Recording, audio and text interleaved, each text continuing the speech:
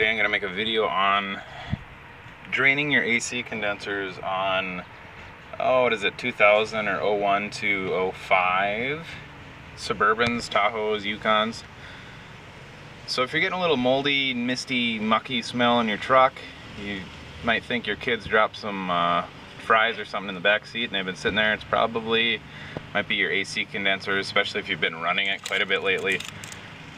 The back one's not too bad, I'll show you here in a second, and then the front one is the tricky one, which nobody can ever seem to find. So here is what you're feeling for.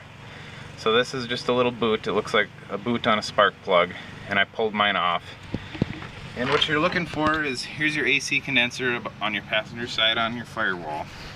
So you're gonna look down, and I'm gonna see if I can get down in there and show you guys.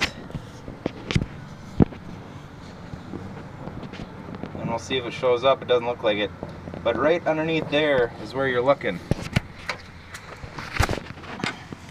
So what you got to do is you got to reach back in here, underneath here, and it's up against the firewall, and you can feel a tube back there just barely with your fingers. So I pulled my boot off, and you can run a wire in from this direction, and then you can, don't jam it in there, but push it in there slightly, and then you'll feel it stop, and you can wiggle it around, push it in there and out of there a few times. So that's the front one. You got to pull that off. That might be kind of a pain to get back on, but let's check out the back one.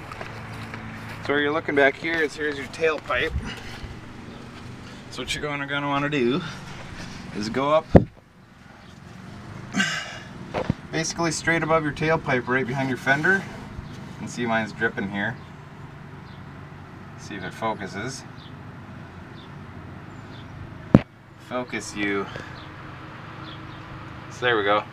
So this little guy right here, it's just a little squished piece of rubber, and you can open that up right there. Open that guy up, and you can stick a wire in there if it's not draining, but usually if you can get this guy open, it'll drain. So there we go. If you got some water issues, musty smell in your cab, give that a shot. If you get a ton of water leaking out of there, you should be good to go. So there we go. Hope that helps some of you guys out. Thanks for watching. If you like that, be sure to check out my channel. Got tons of other videos on gunsmithing, machining, and some car stuff. So check it out. I'd really appreciate it. So till next time, see you guys later. Thanks for watching.